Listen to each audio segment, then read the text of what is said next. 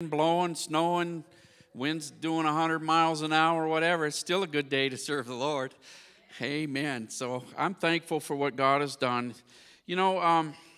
I just want to have a simple, something you've all heard, something you should all know and already believe, but I want to talk about New Testament salvation, what we ought to believe and what we ought to know, and the thing, and just remind ourselves again that what we know is true, and then remind ourselves again that God saved us and that He has a very purpose to use us to save others today. So, we had the privilege yesterday of going to a wedding in Mitchell in a denominational church, and one that is steeped in tradition, and sat through a very much traditional wedding, I guess, and a mass to go with it, and a place was packed and it was full, and not a question in anybody in any of these minds in that whole place about whether this was right or this was wrong or how this applied in Scripture at all. But the subject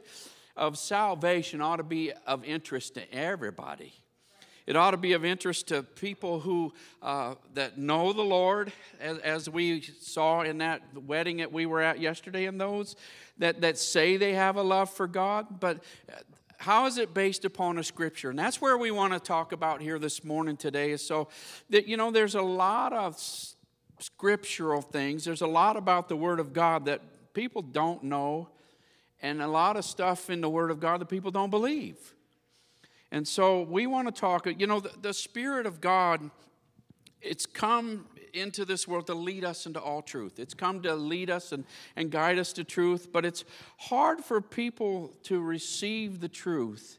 And as I sat in this atmosphere yesterday, it would be hard for people to receive the message of this salvation, of this gospel, because they've already have this experience, this Christian experience that they call it. They're already, this was grandma's religion, this was grandpa's religion, this was mom's, and this is how I was raised up. And if you ever try to witness and have conversation with somebody like that, well, they'll put out the fact that, well, I'm this, or I'm this religion, or I'm that religion. And somehow along the whole conversation, that's supposed to put you at ease. That's supposed to put you at rest. And in other words, you're supposed to quit talking to them about your salvation because I'm this. And they put their trust in what grandpa had, and they put their trust in what grandma had, and they put their trust in all of that tradition and all of those dogmas and creeds and everything that they have been raised up in, and that's where they'll put their foundation in it.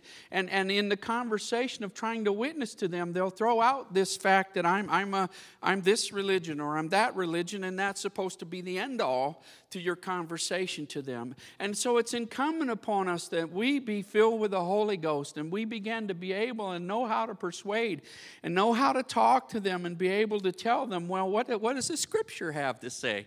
And what does the Bible tell us that we ought to know? And so it's tough sometimes to, a lot of people are afraid of the conversation, maybe. I don't know how else to put it. They're afraid of anything that's not taught in their particular denomination or anything that's, and they'll go so far as to label it maybe as hearsay, or go so far as to label it maybe as false teaching, or God forbid it should be fanaticism, or you're too. You don't have to be like that, or you're too wound up, too tight, or it's, charismatic, or however they want to do it, fanaticism. But rather than stop and allow us, let's get into the Word of God, and let's see what happened in Scripture. Let's see what it says in the Word of God. But if it's not taught in their denomination or not taught in their place, then they'll quickly throw a label out at it. It's fanaticism, or it's hearsay, or whatever. But look what Paul said in Acts chapter 24, verse 14. And he said, "But this I confess unto thee, that after the way which they call hearsay, so worship I the God of my fathers, believing all things which are written in the law and in the prophets." What Paul was pretty zealous about what he believed, and he went about persecuting those that believed in Jesus. He went about persecuting all those. So he he imprisoned them, he killed them, but after Jesus appeared unto him and spoke to him, something happened in Paul's life and he was transformed. So after the way which they call hearsay. So we need not to be concerned about whether somebody thinks it's hearsay or they think it's fanaticism or they think it's totally unnecessary or any of those things. What does the Bible have to say about salvation? What does it have to say about us? So what would happen if we were to compare just a big broad brush and a great big tapestry and compare the religions of today with what the apostles had and what was in the New Testament church and what was in the book of Acts? Just a big broad brush. You know what? They baptized by immersion in the name of Jesus. I'm just a big broad brush of all of Christianity throughout all of our country, throughout all of the world. How does it compare to what happened in the New Testament church? They baptized all of their converts by immersion in Jesus' name. They were baptized with the Holy Ghost and spoke in other tongues. Read in the book of Acts. This is the establishment of the early church. They baptized in Jesus' name. They were expected to receive the baptism of the Holy Ghost by speaking in other tongues. And they believed and practiced, and it followed them divine healings and deliverances. And God opened prison doors. And the Spirit of God led them and directed them, guided them to places where they need to be and people who were hungry. We were to compare the religion of today with what the apostles had.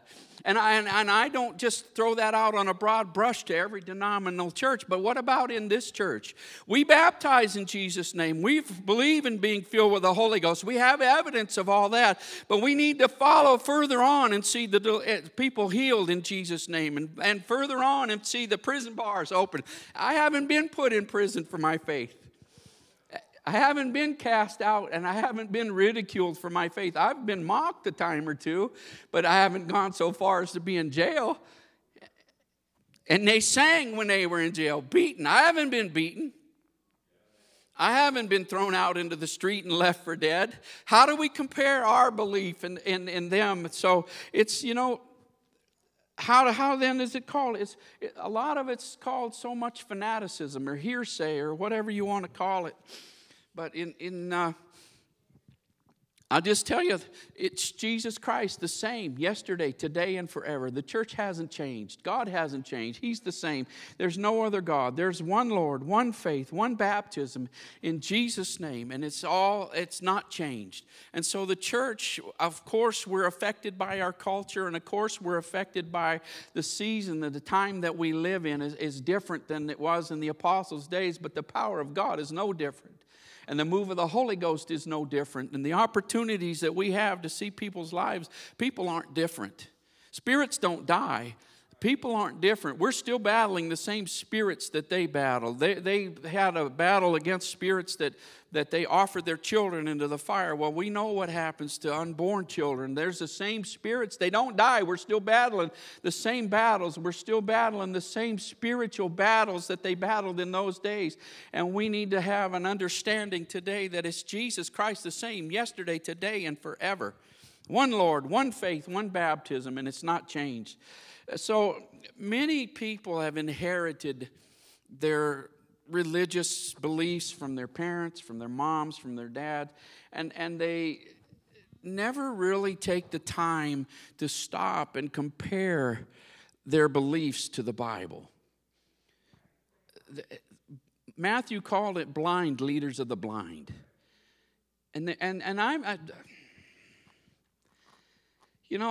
How can people that have never been born again, and I'm not trying to put ourselves up on this pedestal or put anybody down in any fashion. That's not the point here today. But how can they who have never experienced the new birth and how they've never been baptized in Jesus' name, never been filled with the Holy Ghost and that conversion experience, how can they properly then interpret the Bible and properly then teach? God has been moved on my heart here, and I'm detouring from the script here a little bit, but of late, and possibly for the last year or so, have been moved in my heart that there are men of God pastoring churches, faithful men of God, families pastoring churches with a genuine calling from God. I don't doubt at all. Young man, teenage year, called of God and gone through the proper training in what they believe and established in a church someplace and had a genuine move of God in their lives and felt a real calling from God, the pastor, and now are in a place where they've been diligent, have been faithful, have gone, but it's now come to a place where that time of the calling was maybe a decade ago. Or the time of that calling, that burden that God placed on their heart was 20 years ago or 30 years ago. But they've been faithful men of God, pastoring in places and pastoring and serving and marrying and burying and every Sunday having a message. And you understand they've been diligent men of God, pastoring denominational churches with a burden that God gave them. But somewhere along the way, tradition has preempted. Somewhere along the way, the duty has become duty. The obligation has become obligation. And then now we're leaning upon an experience that was 20 years ago, leaning upon a calling. But there's faithful men of God, good people, great people. You come against them and they're moral and they're clean and they're good, honest people. But they're laboring in a burden that the calling was 20 years ago. And laboring in something that they never received the baptism of the Holy Ghost. So they're leaning upon men's understanding. Maybe they're getting their sermons sent to them or in a quarterly, however it's done. But these are faithful men of God ministering in places and marrying and burying. But God, I feel impressed on my heart that God has said that these men are hungry for truth. Hungry for that time when they were in Bible college, that they had prayer meetings that kept them up all night, and tears and the joy that they had in serving God, and the joy that called them into the ministry in the first place. And that joy has gone to a place of duty and obligation, and now they're ministering in a place where they're watching the congregation of their church. They're marrying, but they're seeing divorce. They're watching in the congregation of their church how that they become more like the world, and they seem powerless to stop the onslaught of the world that's taking place in their churches. And they're seeing the tattoos, or seeing the piercings, or seeing families split up, or seeing things happen in their churches, and they seem powerless to be able to stop the onslaught of the world, and powerless to, and watching as their congregations get more and more like the world, and powerless seemingly to stop it, and burdened in their hearts for their churches, and burdened in their hearts for their own families, and burdened for the things that God put a burden on their heart for, but they're laboring in a place that's duty now, and it's obligation, and there's no power in it anymore, and seem hopeless to be able to stop the onslaught.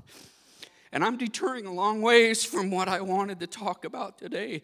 But I'm telling you today that there are people that are hungry, but they're not going to set foot in this church because they're having their own service.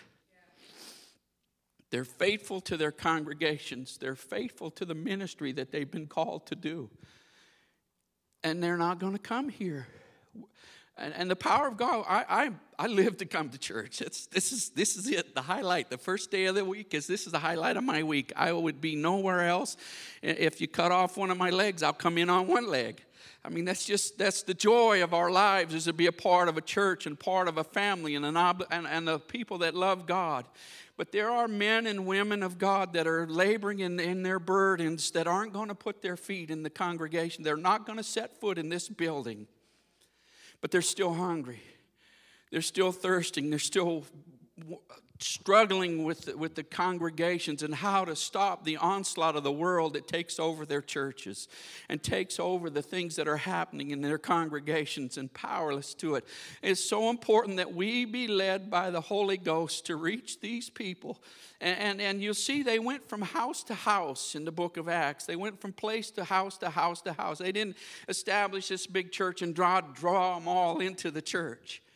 But we need to be sensitive in the power of the Holy Ghost and sensitive in what God has given us to reach the lost, and realize that it might be the pastor in the church right down the street that's crying every night wondering, God, what am I going to do? This church, I love my people. I love the church, but I'm watching my church fall apart. I'm watching the onslaught of the world take over my congregation and seem powerless to be able to stop it. But I'm not questioning their call, a genuine calling from God, but they're now ministering in duty and obligation and bound by it. And we've got to be able to reach them outside of the walls of this place, because they won't be here because there's service at 10 o'clock where they're at. There's service at 11 o'clock where they're at. And we need to be able to reach them and find them. And it's going to have to be on a Monday night. It's going to have to be on a Tuesday night. It's going to have to be when they're not doing anything else. And then the youth leaders in these churches are watching the young people just kind of grow more and more worldly and more with whatever it is that the world is. What's the next fad? What's the next fashion? What's the next thing that the world offers? And I detoured a long ways from what I wanted to talk about. But I'm telling you, God has got a church in this city. And there are other men of God that are hungry for truth. And that's why I'm so thrilled by Next Town Ministries, is because that is an outreach beyond the walls of this church, an outreach beyond the city limits of this place. And we're reaching out into places where there's people that are hungry that won't set foot in this place, but we're going there. We won't set foot here, but we're going to go meet them where they're at. And we're going to be able to cross paths with them and go reach out for them. It's so important then. And wow. Maybe I'll get back to it. Maybe I won't. But I know 17 years ago, y'all came here. Is it next month, 17 years? Doug was the only one in a small church on the other side of town. Doug Fuller, and Mark and Jordan Brown. And did you sit in the church and wait for people to come to you? I think not. Remember passing out bread, Troy?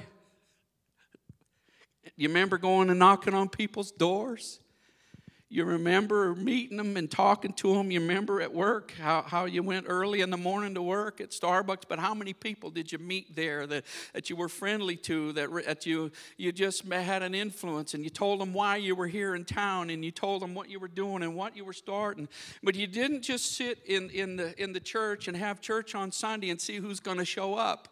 You were proactive. You reached out. You were proactive. You sought them out. You went to them. You did whatever you could do to have an influence. You did whatever you could do to be able to cross paths with somebody. You did whatever you could do to try to get the name of the church and try to get the fact that there's a God that wants to save your soul. And you went to the Boys and Girls Club. You went to the prison. You went to the jailhouse. You went places. You understand that that's exactly the apostolic church in the book of Acts. They didn't just get themselves a building and sit and see who God's going to bring in today. But they were proactive, and that was the outreach that they had. I wonder how it'd be if they were sitting in that little church waiting for people to show up and wondering why. Why then? But they came here with a burden from God, and came here with a calling from God, and put that calling in their shoes, and put that calling in their feet, and began to knock on a door, and began to pass out bread, and began to do whatever they could do to get the name of Jesus Church out into the city and out into the place where people would recognize it. And church, the calling hasn't changed. There's a whole lot. Actually, we ought to be a little better off, because there was 3 of them. And in Troy, there was 4 of them. And they turned the city upside down. And now we're looking at 100 of us. And we ought to be able to turn the city upside down. It's now multiplied by 25 times the number of people that are here. And the outreach needs to be 25 times bigger than it was when they got here. And I'm talking to myself here today.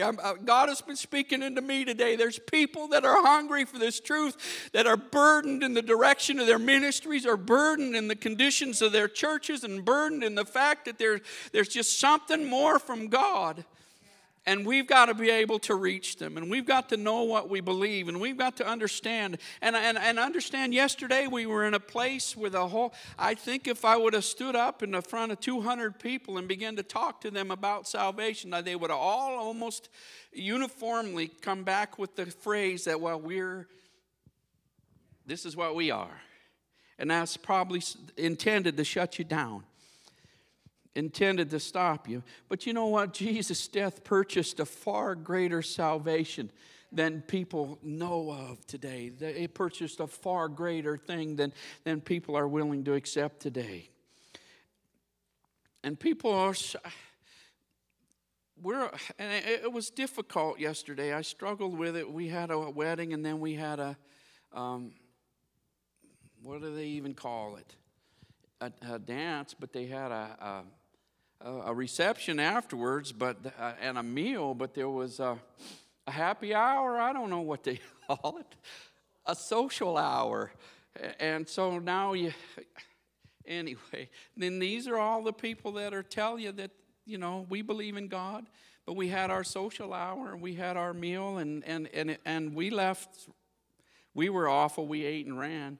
But I know where it was going after that, and we really didn't need to be there any longer today. But God has so much more for what people understand. If they understood what God had in store for them, and they understood how good God is and the life He would be able to give them, and how are they going to know? And how are they going to even know? It's like it says in Romans, oh, the depth and the riches, both of the wisdom and knowledge of God. How unsearchable are His judgments and His ways past finding out. That God desires to give every one of us righteousness, peace, and joy in the Holy Ghost. And Holy Ghost, the receiving of the Holy Ghost, that is definitely the highlight. You ought to be able to look back to the day you received the Holy Ghost. Look back to the day you were baptized. There's hallmarks. I would hope you remember the day you were born. Not that you don't remember the day, but you know the date. Yeah, I'll get it. I'm glad I don't know the day. Remember. That would be terrible. But I go around this room, every one of you tell me your birthday. Oh, yeah. But everybody knows your birthday.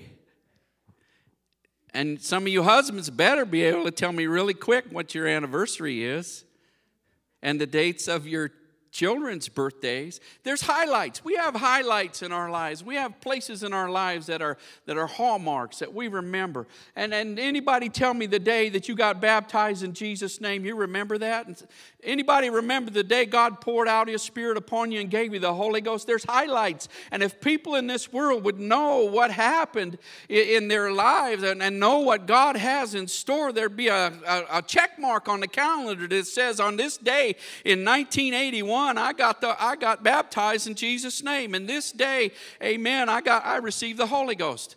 And for me, I can't tell you what day I got baptized. I can't tell you what day I got the Holy Ghost. I can tell you the day that I came back to God and turned around and my life became different, but it was a few weeks or a couple of months after that I said, after the teaching of the Word, I realized I needed to be baptized, and I got baptized. I don't know the date, and I'd already received the Holy Ghost at home on the dining or a couch. I don't know what day of the week it was. I had to go ask somebody what happened. But God poured out His Spirit, and I know that it happened. I can still picture in my mind the day that it happened and where it happened. And I still remember being baptized in Jesus' name. I wish I could remember the dates, but I don't. But there's highlights in our lives, and if people would be able to understand and know, the depth of the riches, both of the wisdom and knowledge of God, how blessed, how would they be knocking the doors down if they knew what we had? Knocking the doors down if they had the joy of the Holy Ghost like we have. Peter, there's a Holy Ghost, a supernatural evidence. Peter and the Jews understood and perceived that the household of Cornelius had received the Holy Ghost. How did they know that? Because they heard him speak with other tongues. And we should, like in the book of Acts, expect the same evidence today. That same evidence exists today. And people in this world will mistakenly believe that they have received the Holy Ghost when they haven't.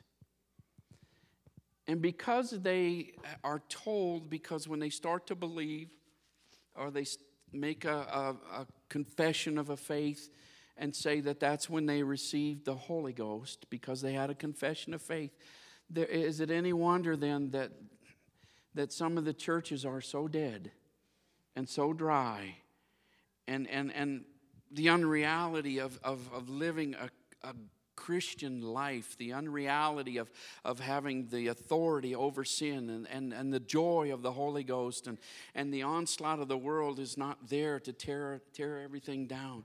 But when they are told that by your confession of your faith you've now received the baptism of the Holy Ghost, but there's no power. The Scripture says you'll receive power after the Holy Ghost has come upon you. And then just a mere profession of Christian faith. Is it any wonder at all why the onslaught of the world is so strong in these places, and why men are laboring in ministries that they seem powerless to overcome? But I know on the day of Pentecost, the New Testament church, when it was inaugurated in the book of Acts, they all spoke with tongues as the Spirit of God gave the utterance. They all spoke with tongues. And this is that, when Peter spoke to them, he said, "This is that which was spoken by the prophet Joel, and it shall come to pass in the last days, saith God, I will pour out my Spirit upon all flesh." That was prophesied.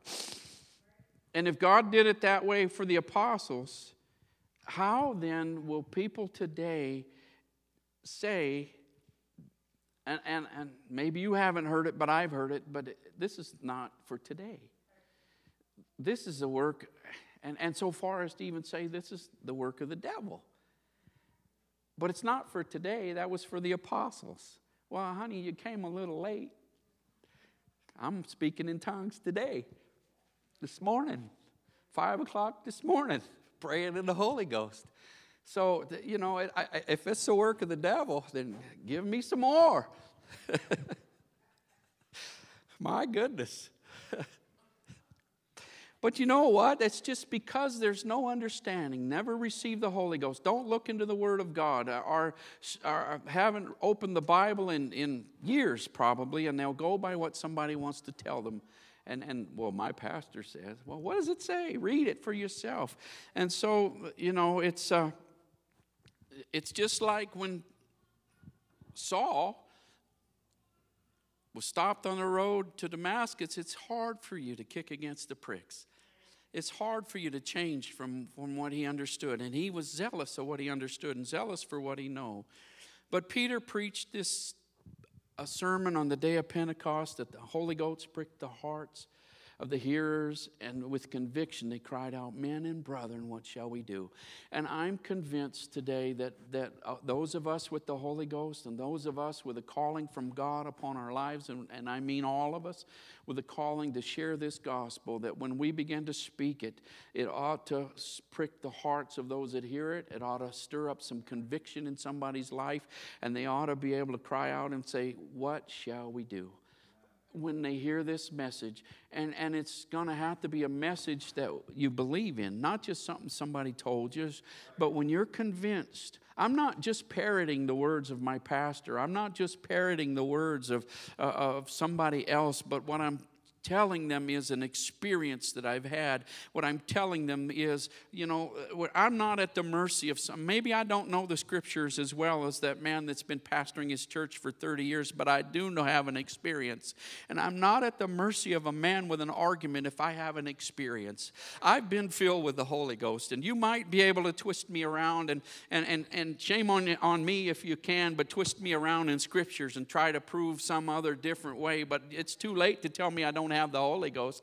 And I have an experience of deliverance from sin, and I have an experience of walking in holiness, and I have an experience of separation to God, and I have an experience that you can't talk me out of. And that's where Paul came in and said, I was on the road to Damascus. He had an experience that he was able to share throughout the book of Acts, and that experience that we have ought to be able to make a difference where we go. I have an experience. I have an understanding. And we need to learn and we need to understand the Scriptures. But Peter on that day, Peter on the day of Pentecost told them when they said, men and brethren, what shall we do? He gave them an answer. Repent and be baptized, every one of you, in the name of Jesus, for the remission of sins, and you shall receive the gift of the Holy Ghost. But how that method has been kind of misconstrued and twisted in today. And churches,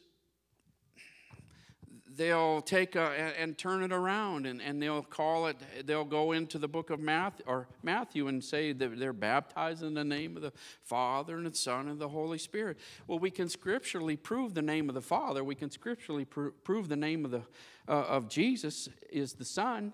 And the Holy Ghost, I have come in my Father's name. So it's been twisted. And so it's no wonder that churches don't have the results that the church had in the book of Acts. The experience, it says it in Ephesians, that the experience must be built upon the foundation of the apostles and prophets, Jesus Christ himself being the chief cornerstone. And Paul declared, though we or an angel from heaven preach any other gospel unto you than which we've preached, let him be accursed. So there's a measure of truth in most churches, the name of Jesus. And understand how then if there's not a belief in the oneness of God and not a belief in baptism of the Holy Ghost, speaking in other tongues, how then are people healed? And how then are people delivered? And there is miraculous deliverances by a repentance experience. And I can tell you by experience that a repentance experience is a tremendous touch from God in a person's life. And there are people that are walking for a long time and generational and decades long on a repentance experience. And there's people that are healed outside of this. We have no exclusive right to the healing of God. And where there is the name of Jesus and where there is faith, God will heal. Where there's the name of Jesus, where there's faith, God will allow you to walk in a repentance experience that'll keep you, that'll hold you. But there's so much more. There's so much more in the Holy Ghost. There's so much more that God wants to do.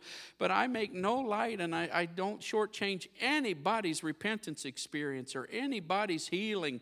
God will heal when the name of Jesus is there, and God will heal when there's faith, and God will keep you in a repentance experience. But why not have so much more? Why not have more in our lives? The deeper truths of salvation, a lot of they say are so unnecessary. The speaking in other tongues or hearsay or whatever they want to call it, but they're only for the apostles. But God is not a respecter of persons. God will save whosoever he will. And he'll do for us and he'll do for this generation whatever he did in the apostles' day. It's in the book. I believe it. It's in the book. I want it for me today. And so there's repentance, baptism in Jesus' name and the Holy Ghost. We got to repent of our sins. We've got to turn away from our sins. And I have no idea. It's 10. Okay. I didn't see the clock. I don't want to go on too long, but we've got to repent. We've got to turn away from our sins and turn to God. Repentance is motivated by a godly sorrow.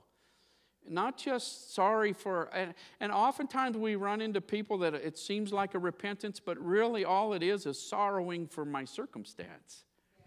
And to come to God because my marriage has fallen apart, or come to God because I've been drunken now for 4 years and can barely count a day when I haven't been. There's a lot of repentance experiences that are that come in with a sorrowing, but it's not a sorrow, it's a sorrow. I'm sorry for where my life is at. I'm sorry for the circumstances of my life. I'm sorry that my family's fallen apart. I'm sorry for whatever it is that breaks your heart. But it needs to be a godly sorrow. It needs to be in when we come in repentance, there needs to be a confession of our sins to God and a turning away. I changed my mind. I don't want to be a drunk anymore. I'm going to do whatever it takes to make my life pleasing to God. That's the repentance experience. And I can tell you there is power in a repentance experience, a godly repentance, a godly sorrowing for sins, a godly turning away from the sins of our our lives. There's power in that. But in that repentance, it needs to be followed up with a baptism in Jesus' name by immersion. It needs to be followed up by the fact that Jesus told his disciples in the book of Matthew, he said, "Go ye therefore into all the world, baptizing them in the name of the Father and the Son and the Holy Spirit, and then the Holy Ghost." He didn't say to baptize them in the titles. He gave them the titles Father, Son, and Holy Ghost. But it would, if that was how we baptize, it would be a contradiction in the Bible, because they baptized in Jesus' name in the book of Acts.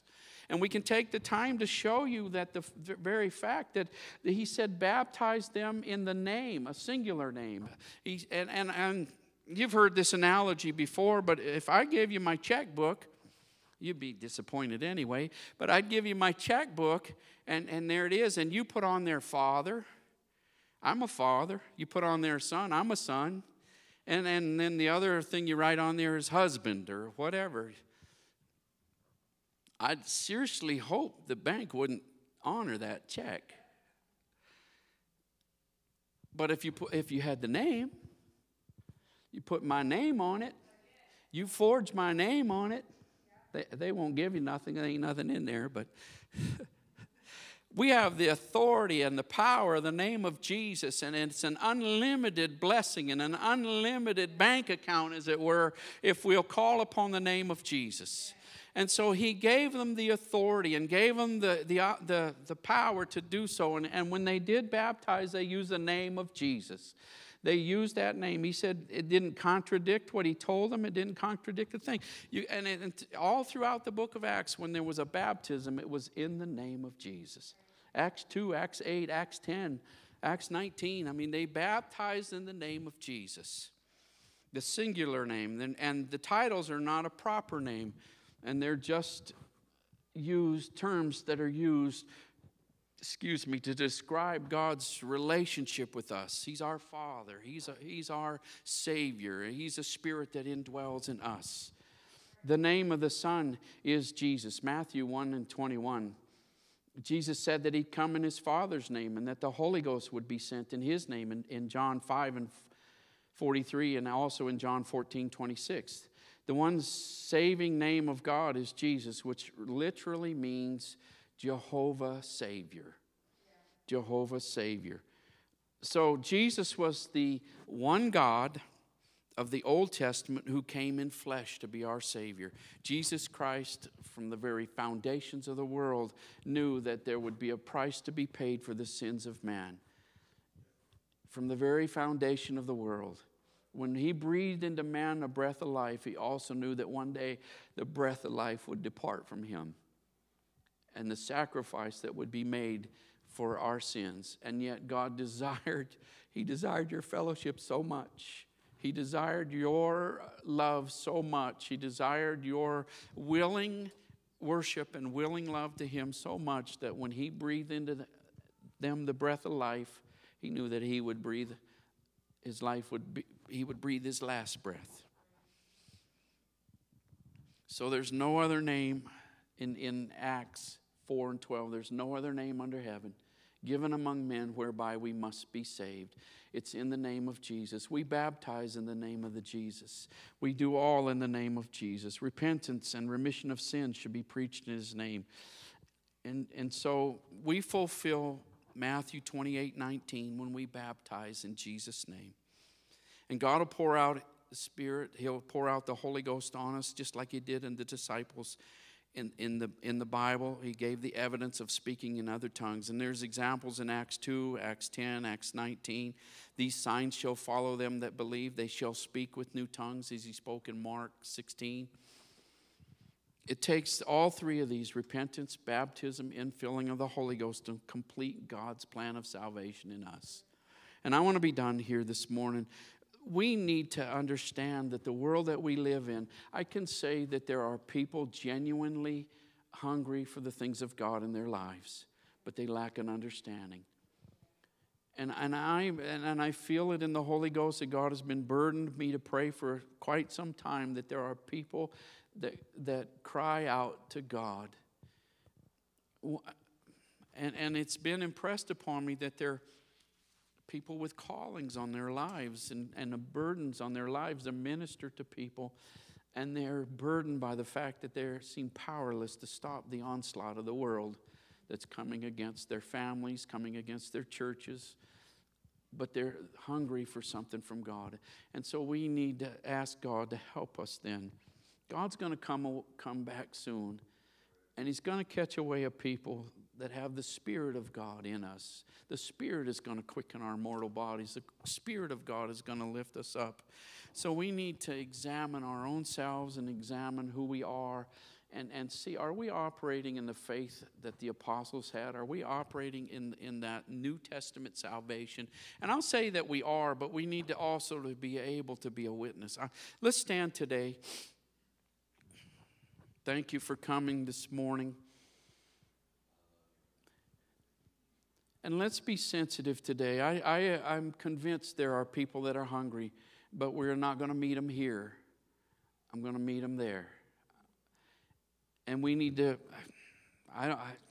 we just need to be that kind of sensitive in the Holy Ghost that we are going to meet people that are genuinely hungry, genuinely want to live for God, and we need to be able to teach and show them that it's repentance, it's baptism in Jesus' name, it's the infilling of the Holy Ghost.